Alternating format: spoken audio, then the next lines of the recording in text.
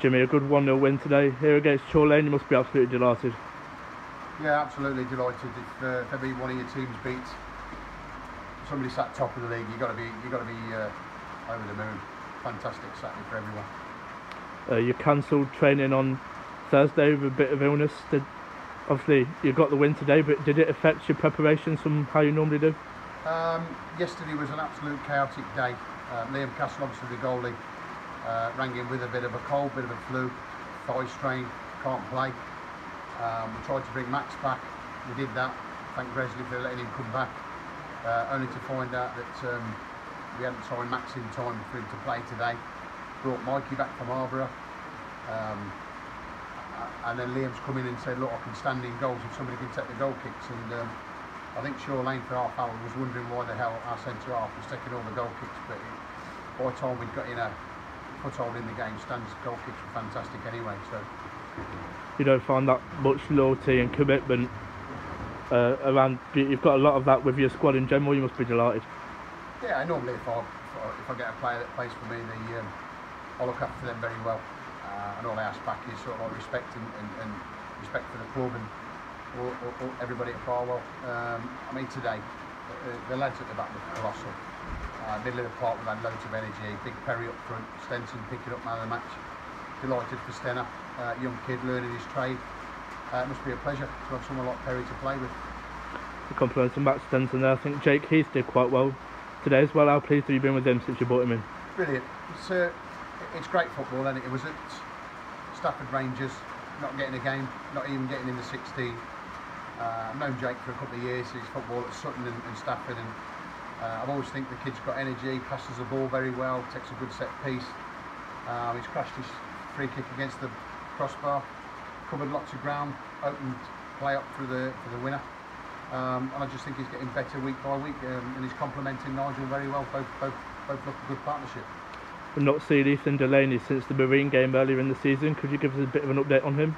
Ethan just said that he went to see a chiropractor and his back and his groin are in a bad place. So basically he just said, can he go and play locally?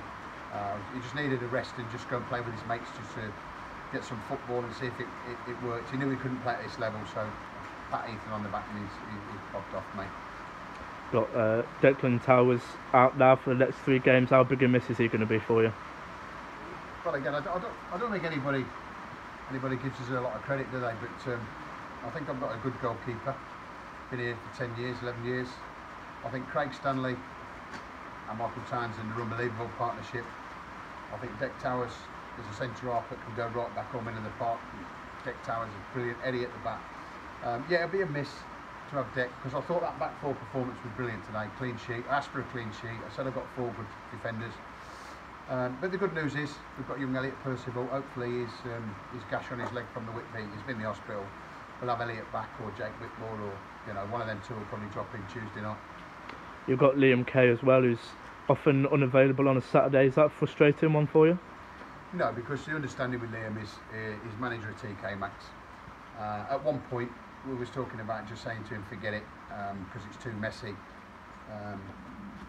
But I slept on it and I thought to myself, what a player to have if we're short or got somebody missing, and Liam Kay.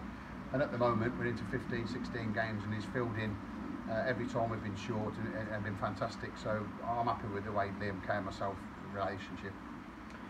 Games coming thick and fast. Tuesday away at Russell Olympic, another team we've played twice already. Are you expecting a tough game there? Yeah, it always is. It's always a tough place to go. We've got a bit of track record between the two of us. It will be a tough game. Every game in the league's tough. Like Chor Lane, they came here today banging and punching walls and bouncing around, music on. They've sort of like probably not give us the respect that we should have given us.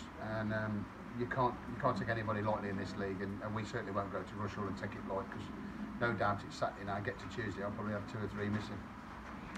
So you've got 9. I think we've got a total of 9 games in the month of October. Is that difficult for you and your staff to manage? It's always difficult, mate, because like you say, Thursday I'm at work and I've had 7, 8, 9, 10 texts that everybody's struggling, can't get there tonight, bumped up, flued up. There's a bit of chicken pox floating around.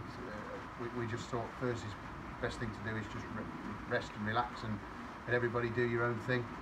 But it's not the answer, because the week before we lost 1-0, so you know, we just had a bit of fun in there, saying Thursday's off. It'd be great if we save all our energy for Saturday, but that's not the answer. Oh, great win today, well done. Can I just say on record there, thank you very much, Nathan, for these new tops for the lads. There it is, Nathan. Commercial flooring for Barwell. Thank you very much. Cheers, Jim.